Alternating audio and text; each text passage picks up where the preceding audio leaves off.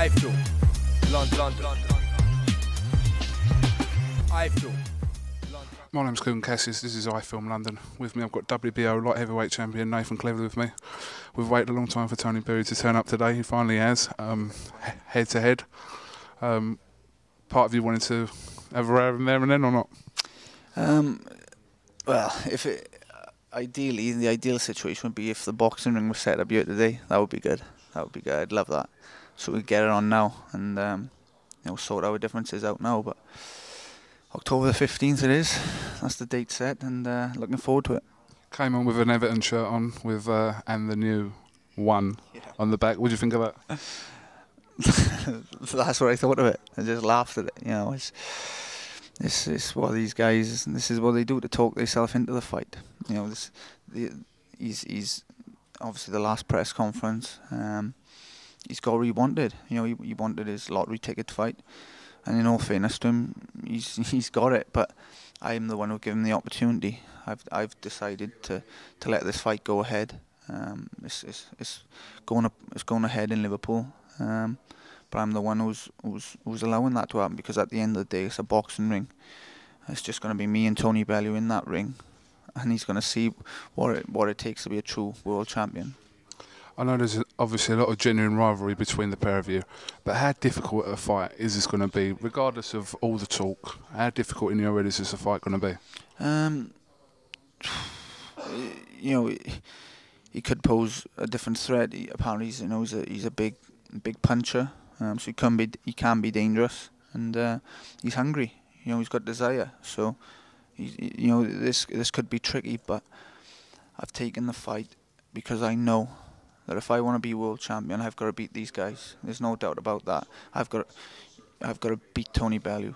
You know, and I've got to look good beating these guys. Otherwise, there's no point in me being world champion.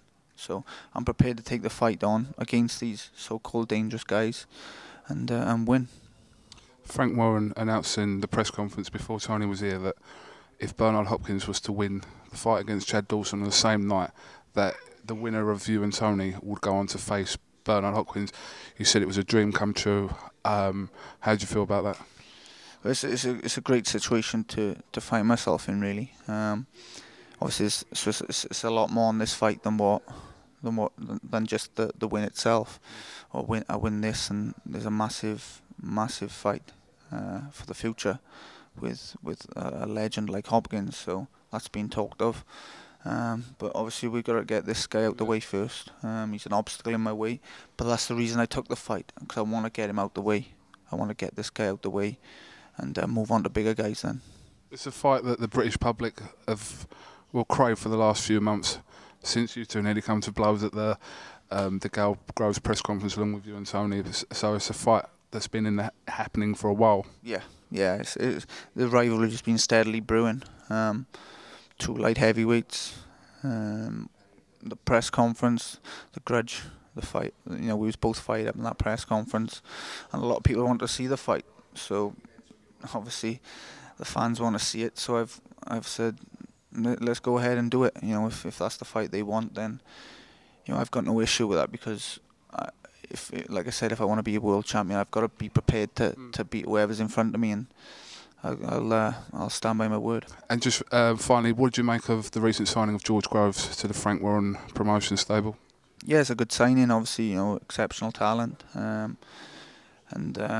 he's obviously in the same stable now as James DeGale. So yeah, it's, definitely interesting, and he's welcome into the stable.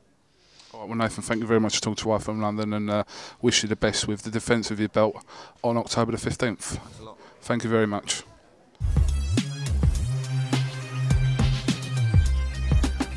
iFILM, London.